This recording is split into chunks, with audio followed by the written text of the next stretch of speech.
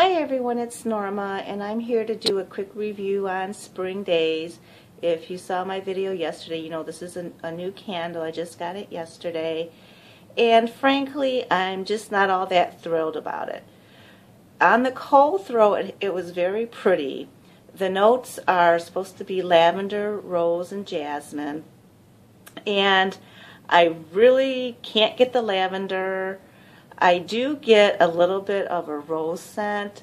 Actually, if you remember my review on Roses of Cliff Walk, I mentioned that I thought it had kind of like a decayed rose scent, and that's kind of what I'm picking out of this one.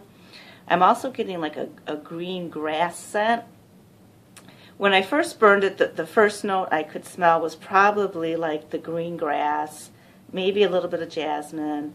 Now that it's been burning for a while, I am getting more of that rose scent.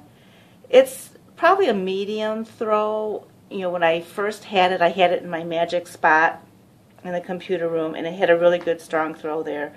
I've been burning it all day. I've been moving it around various spots. So it could be I'm just a little bit, desensitized to it by now. Plus I've had some other florals going, trying to, figure out what I like. So I think I'm kind of oversaturated with florals right now, so I'm going to, burn this one out. I'm really not crazy about it. I probably will not repurchase it again. I won't return it because it is, it's very cute, it's pretty, it's something I don't have in my collection, but it's not going to be a favorite, and yeah, I'm just not that thrilled with it. So anyway, if you like this video, oh, there's Mambo. He's always got to be into everything.